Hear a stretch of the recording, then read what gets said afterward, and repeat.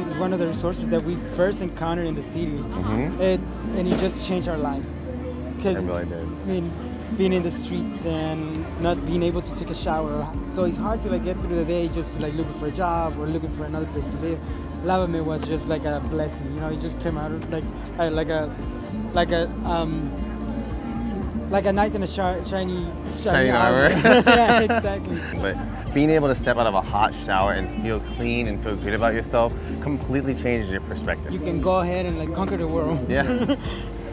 Encountering Lava May first, you know, but also encountering the village, you know, you really get to meet friends. You make friends with the people that are helping you out. They really want to help you out, and you realize that there's a lot of people who are fighting for you, you know, who are there to support you. And that just really makes me feel really good.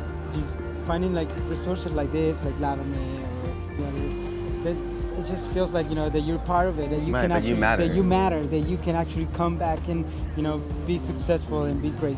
Yeah.